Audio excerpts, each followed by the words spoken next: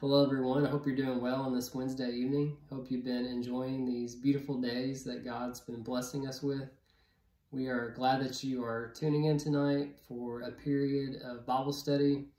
And tonight, if you want to grab your Bibles, we are going to be in Numbers chapter 13. And I encourage us tonight just to let God's word speak to us, and let's think about what he is trying to tell us through these words. And last week we talked about contentment in regards to the children of Israel, and we related that to ourselves, and how sometimes we struggle to be content. But tonight I want to talk about our attitudes and our perspective. So if you want to again turn to Numbers chapter 13, we're going to start in verse 26. But of course, to set the stage for the situation that's going on, Moses, he's with the children of Israel. He's leading them through the desert, and God wants the children of Israel, he wants to send in some spies into the land that he has promised them. He wants them to go in and check it out and report back to their brothers and sisters what they see, what the land is like. And Moses, in the beginning of chapter 13, commands different people from the different tribes to go be a part of this. So that's what's going on. They do go into the land, and it is indeed a land flowing with milk and honey. It's a good land. It's a land that has a lot of resources, but it's also a land that is occupied by people who are different than the Israelites, people who are powerful, and just things of that nature. So the spies, they go in and they come back to report to Moses and the other children of Israel. And like I said, we're going to pick up in verse 26. It says, "They came back to Moses and Aaron and the whole Israelite community at Kadesh in the desert of Paran. There they reported to them and to the whole assembly and showed them the fruit of the land. They gave Moses this account. We went into the land to which you sent us, and it does flow with milk and honey. Here is its fruit." Notice the first word in verse 28. It says, "But the people who live there are powerful, and the cities are fortified and very large. We even saw descendants of Anak there. The Amalekites live in the Negev, the Hittites, Jebusites, and Amorites live in the hill country, and the Canaanites live near the sea along the Jordan." Verse 30. Then Caleb silenced the people before Moses and said, "We should go up and take possession of the land, for we can certainly do it." So again, I want us to notice, Caleb, compared to the other spies that went into the land, he has a different attitude, he has a different perspective. The other spies, they were encouraging in what they had to say about the land, but they were skeptical in their regard to the people who live there and their power. But Caleb is positive, and he feels confident that they can take the land. Verse 31. But the men who had gone up with him said, "We can't attack those people. They are stronger than we are." Verse 32. And they spread among the Israelites a bad report about the land they had explored. They said, "The land we explored devours those living in it. All the people we saw there are of great size." So again, Caleb, he had a positive attitude, he had a positive perspective, but the other spies were negative, and it didn't just stop there. They took their negativity and they took it to the other Israelites. They spread their negativity, and this had an impact. And just like in our situations today, when we're negative, when we are pessimistic, and we take those views and those attitudes to others, especially in speaking of the context of inside the church, it can have damage, and it can just cause bad things. We see that playing out for the Israelites in the beginning of chapter 14. It says, "That night all the people of the community raised their voices and wept aloud." And again, this is because the other spies have spread that negativity. Verse 2, it says, "All the Israelites grumbled against Moses and Aaron, and the whole assembly said to them, 'If only we had died in Egypt, or in the desert.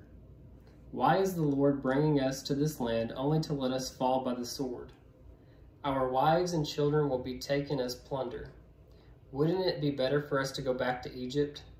And they said to each other, 'We should choose a leader and go back to Egypt.'" You know, this seems to be a constant theme with the Israelites. You know, when they were in Egypt and they were in, stress because of their oppression, they were crying out to God, they were weeping, they were wanting to be delivered, and, God finally showed up and he answered their prayers and he led them out. But we, of course, know that this is just a continuous cycle. It didn't take long for them to get out until they started complaining. Last week, again, we talked about contentment, and we talked about their displeasure with the manna that God was providing for them and how they wanted meat. And, we saw how God showed up in that situation and how he, basically let it be known that when we complain and when we don't put full faith and confidence in God, we are rejecting him. And so the story continues here. They want to go back to Egypt. They're saying things like, "It would have just been better for us to have died." This pessimism, this discouragement spread by their fellow Israelites has got them very discouraged and very negative. Starting in verse 5 again. It says, "Then Moses and Aaron fell face down in front of the whole Israelite assembly gathered there. Joshua son of Nun and Caleb son of Jephunneh, who were among those who had explored the land, tore their clothes and said to the entire Israelite assembly, 'The land we passed through and explored is exceedingly good. If the Lord is pleased with us, he will lead us into the land, a land flowing with milk and honey, and will give it to us. Only do not rebel against the Lord, and do not be afraid of the people of the land, because we will swallow them up. Their protection is gone, but the Lord is with us. Do not be afraid of others.'" And then I want to read in verse 10 there, it says, "But the whole assembly talked about stoning them.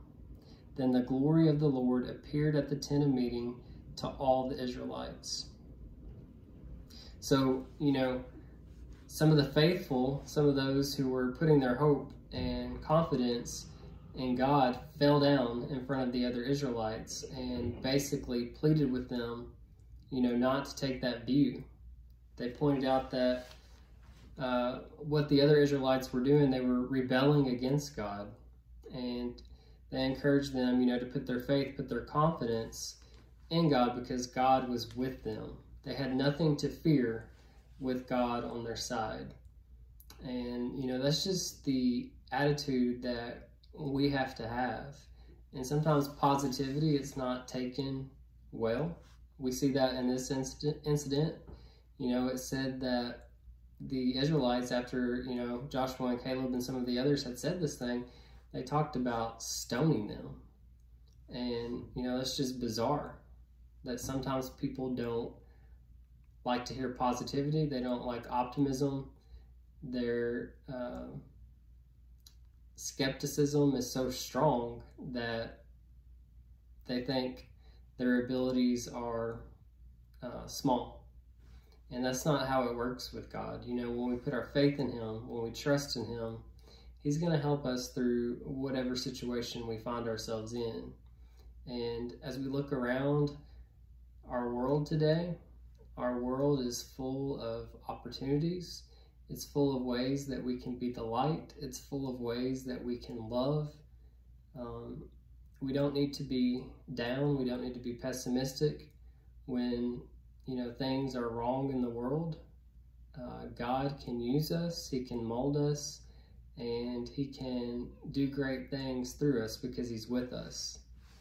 This has been a difficult time with me when we were basically on a shutdown because I've not really known how to minister to the youth of our congregation. We've had we've had some Zoom meetings, but it's just hard to connect with all of our kids because all of our kids, they don't have means to get on Zoom, and they don't have encouragement to do so in some situations.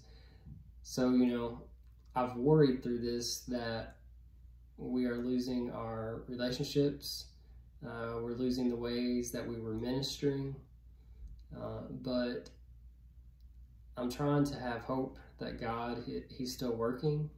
And, He's going to use these moments that we've went through the past 10 weeks to do good. And I just have to have the attitude that God is with us. He's with our church.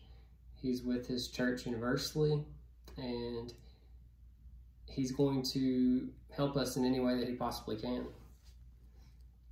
Verse 11 says, "The Lord said to Moses, 'How long will these people treat me with contempt? How long will they refuse to believe in me, in spite of all the miraculous signs I have performed among them? I will strike them down with a plague and destroy them, but I will make you into a nation greater than they.'" So obviously it's upsetting to God when we are negative, when our perspective is just pessimistic, and God rejoices in us when we are putting our faith and confidence in Him. Life can throw curveballs. It can cause us to get down. It can, just really mess with us. But when God is on our side, we have nothing to fear. Like we've talked about in weeks past, we're children of hope. Good is here and better is coming. So I just want to encourage us tonight to think about our attitudes and our perspectives as Christ followers, and let's just not be negative or maybe like some others in the world, and let's just truly take time to be the light and to think about the influences and the impact that we can have on others. I thank you for joining us tonight. I hope you continue to have a good rest of the week.